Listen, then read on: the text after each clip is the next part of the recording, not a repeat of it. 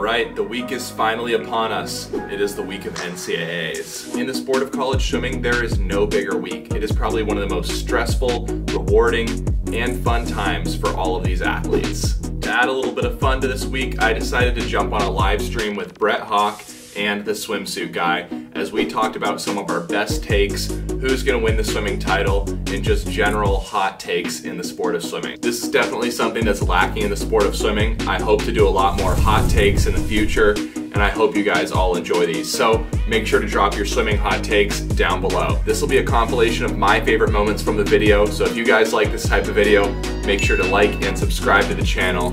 Without further ado, let's get into these spicy hot takes. All right, there we go. We're live, mate. Hey, guys. Good morning. How are you? Morning. Kyle, thanks for joining us, man. Where are you coming from? I'm coming in.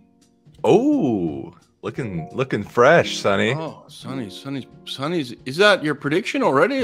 Are you going with a prediction? There it is. It's my Cavaliers cap.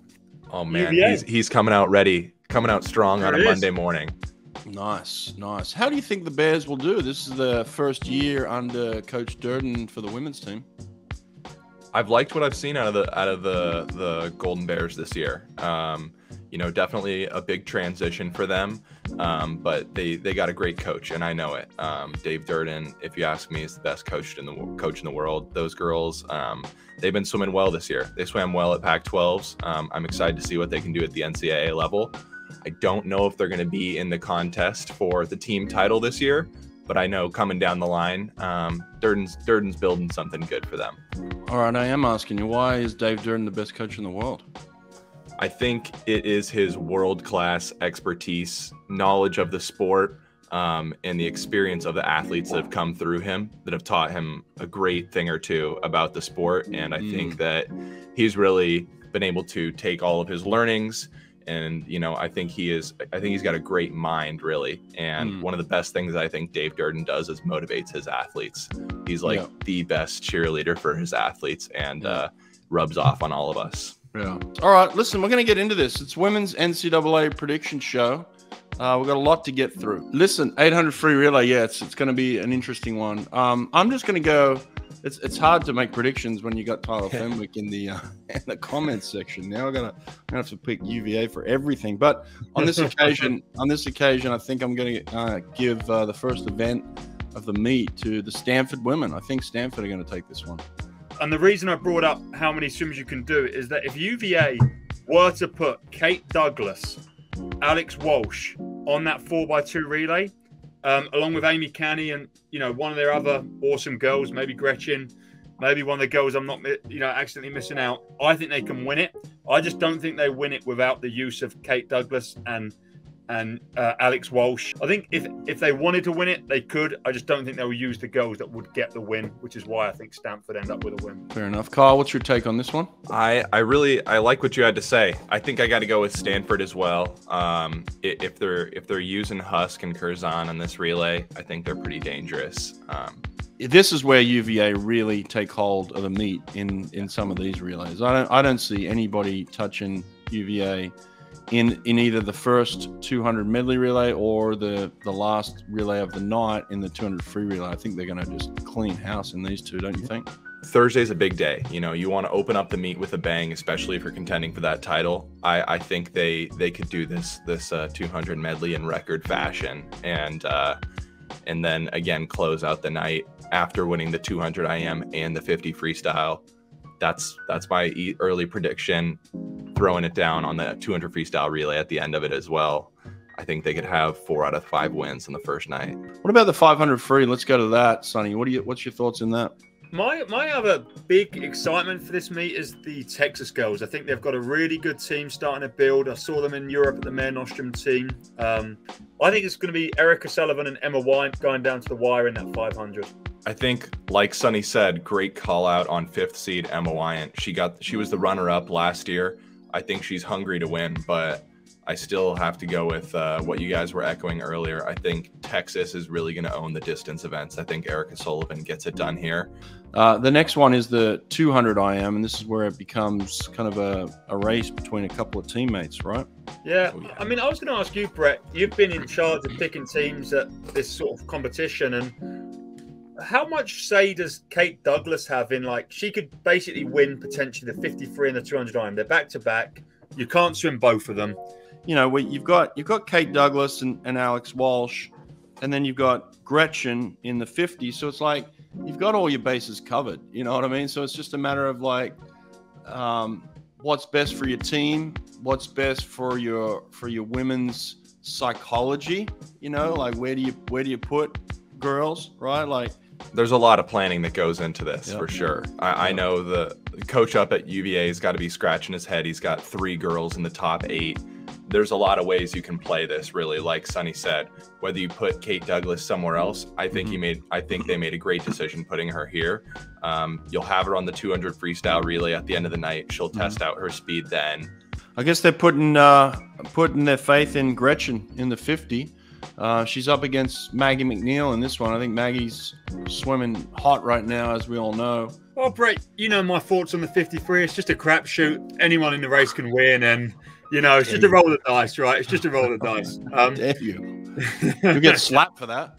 I think Gretchen should win, but I think Maggie very much could win, and I think that's a really cop-out answer as well. So you know, Kyle, what's your thoughts? You know, I was in Minnesota 3 years or so ago, and Abby Weitzel went that 20.9, and that was some speed. Like, I've never seen anything like that. These girls are contending to go faster than that. There's definitely some serious speed here in the field. I think it's a battle of underwaters between Walsh and MacNeil. I'll throw out a hot prediction here. I'm thinking Maggie MacNeil takes it in the prelims and scares everyone, and Gretchen Walsh comes firing back at night and takes the win. I think Gretchen gets it because of her length and her height. You know, maybe that might be the only deciding factor here. You know, let's go straight into 4IM. Is anyone going to beat Alex Walsh in this one, Sonny? No. I think we just move on. Alex Walsh all day long. She's freaking amazing. And I think that's just a wrap. I think Emma White gets second, and maybe Virginia get third as well. I think we all think this, Kyle, but what about the dynamic between, you know, the 2 former teammates as well? You know, one of them went to Florida. That's exactly what I was going to touch on. I think as a competitive athlete in the NCAA, it's got to hurt when you see your teammate leave. And I know that those 2 are definitely friends, but they're definitely competitors at the end of the day as well. I have Emma Wyant winning this one, actually. You know, she is amazing in the long course version. We all got to see that on display in Tokyo. I think she's gonna take it. I think she's got something to prove here. She's on a new team, and she's on a mission. So it should be fun. I'm glad that the NCAA has opened up for this instant action where you don't have to wait a year after transferring. So she's only a sophomore right now, and I think she's gonna take the dub. Wow, that's the first major upset right there, hey? Kyle's calling it. Interesting call. I don't think it's happening, but I like the fact that you're throwing it out there. At least 100 fly is going to be very, very competitive. This one will be tougher to pick. We got Kate Douglas, Maggie MacNeil, Tori Haas, Claire Crozan. I mean, I'm calling Maggie MacNeil. I think Maggie wins this. I think everyone is chasing the wake of Kate Douglas in this. I also see 6 girls dipping under 50 seconds here. It's going to be a fast one. 48.5 for the win, Kate Douglas. 48.5. That's a massive call. This is a tough one. I think ultimately it comes down to who's got the best underwaters, really, and then who's the ultimate racer. I think Maggie MacNeil.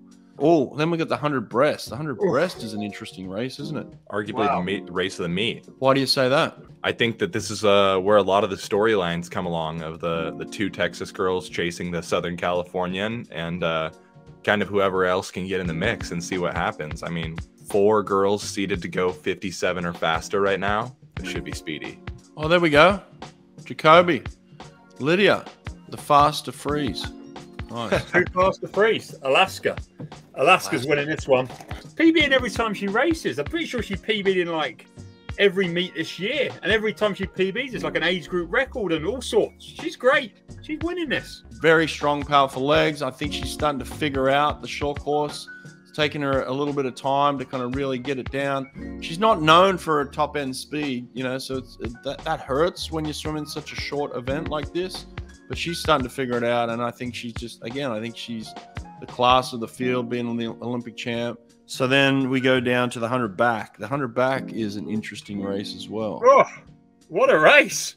Yeah, lots of Olympians in this one. But if I am going to pick someone, I think I'm going to go with the NC State girl. I'm going to go with Catherine Burkhoff on this one. I think NC State get a win here. I think I'm going to go Claire, then Catherine, then Gretchen. I want to call something a bit more exciting. Claire for the win.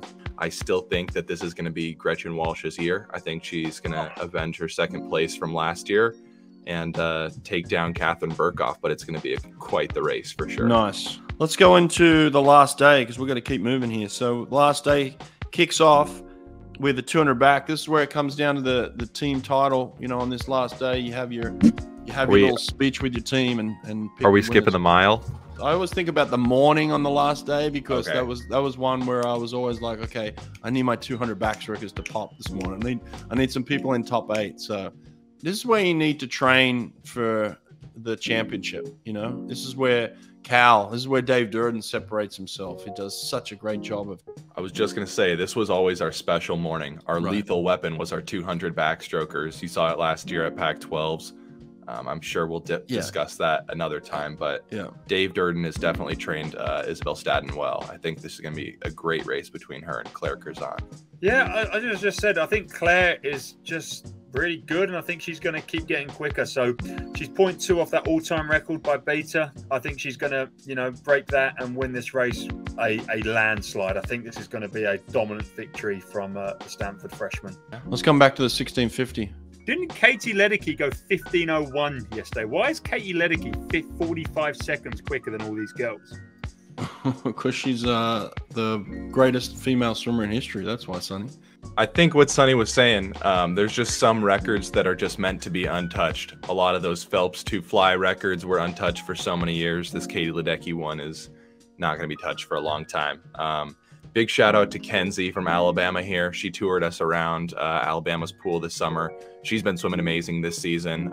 Should be awesome to see her grow out on a big note. But my former coach up there in Wisconsin, Matt Martinez, I know he's going to be happy. I got Paige McKenna winning this mile, holding off Kenzie and Erica. I don't know, Kyle. What's your thoughts on the 100 free here? It's gonna take 45 to win. Like there's no doubt about it. I think 45 to win.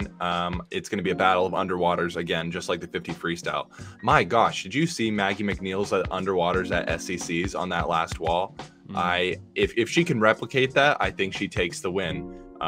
But if there's any slip up, I know that Gretchen Walsh is going to jump on that. So one of those two. I'm actually going to put my money on the underdog here. I'm going to go with Gretchen Walsh.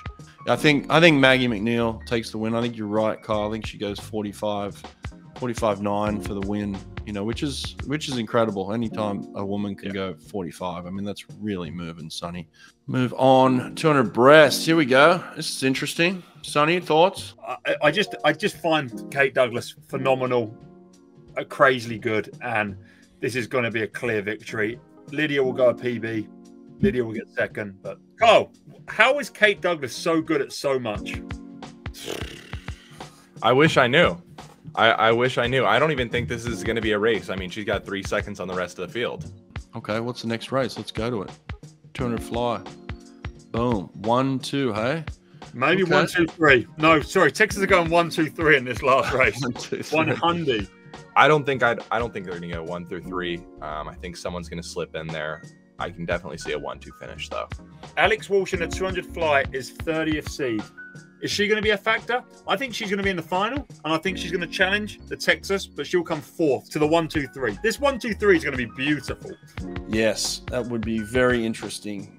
And then you go into the last event of the meet, the 400 free relay, where Virginia have a clear distance on everybody again. Oh yeah.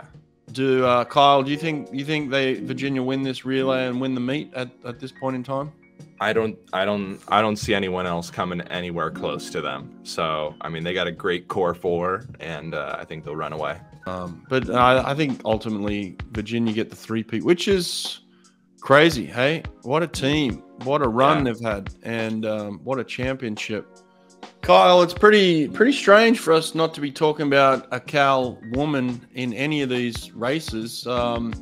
Is there anyone that we should be thinking of or look out for? I mean, who's the superstar of the Cal women's team these days? I think the one to look out for this year, though, is definitely be Isabel Staden in the 2IM and the 200 backstroke. Another one would be Leah Polonsky in the 200 and 400 IM. All right, boys, I think that's it. We're going to do a prediction show next week. We'll see how we went on the women's side.